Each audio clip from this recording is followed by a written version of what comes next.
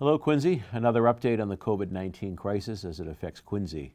We now have 772 confirmed cases in Quincy. We're up to 70 deaths. Just 30 alone were from that rehabilitation center in Quincy Center that you've read about in the paper and we've talked a little bit about here. We've had more than almost 300 now recovered from the virus, which is obviously great news. Total cases in Massachusetts is approaching 60,000. Some of you may have seen the governor on TV today. He gave an update, and as anticipated, he extended the stay-home advisory. I think most folks, certainly at our level, were expecting it to go further. He did extend it to May 18th from the original May 4th date that he talked about. So all of the rules that have applied over the last several weeks will apply again or still through May 18th, and that is the stay-home advisory, especially those folks that have health issues, that are susceptible because of their conditions with the health. So please be smart about it. I know everyone's getting antsy, everyone's getting itchy, you want to get out there, but you know, we got to remember that we're all could be carriers of this, so we don't want to affect other people. That's why the rules stay in place. The parks are closed, the schools are closed, non-essential businesses are closed. If you have any questions on any of this, you certainly can reach out to our office, 617-376-1990.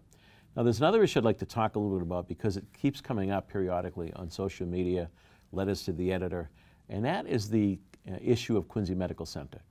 There's folks that think we can just go up and flip a switch and put that back into a hospital. I just want to give you a little reminder of the background on that. I know people mean well, but when you don't know the facts, I think it puts some ideas in people's heads that we're not caring. The reality is it was a municipal hospital until 1999, and it lost money for decades. The taxpayers of Quincy were not happy about the amount of money it was hemorrhaging each year. So in 1999, the city spun it off into a nonprofit.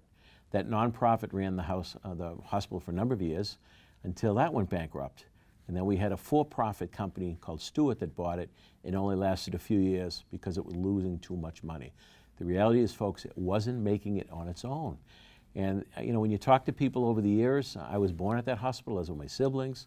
I had uncles and my dad. A number of people had surgeries there or what have you, but over time, it really became a glorified nursing home. And that's not a criticism, it's just what happened.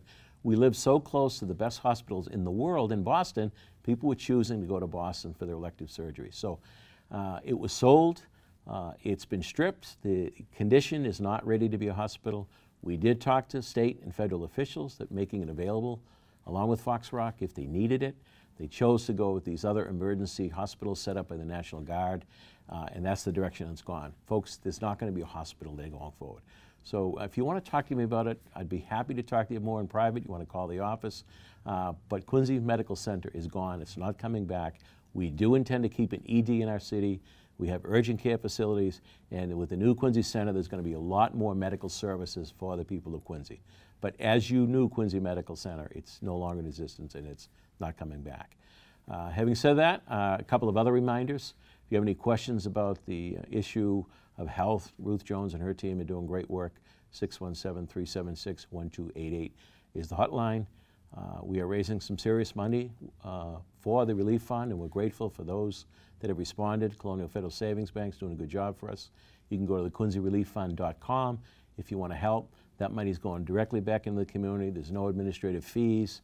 We're helping the food pantries with the additional need that they're experiencing with the change in the economy here. So thanks for tuning in, folks. If you have any questions, give us a call. Stay safe, and God bless.